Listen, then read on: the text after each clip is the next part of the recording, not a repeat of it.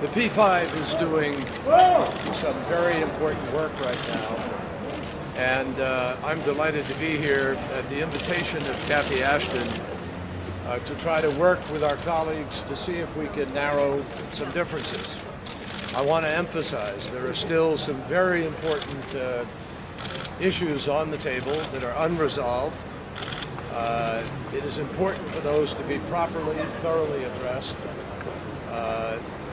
I want to emphasize there is not an agreement at this point in time, but the P5 is working hard, and I look forward to the meetings that I'll be having very shortly with Lady Cathy Ashton and with my fellow ministers in the P5, and then also I will be meeting with Minister Zarif. We hope to try to narrow those differences, but I don't think anybody should mistake that there are some important gaps that have to be closed. So thank you very much. Appreciate it.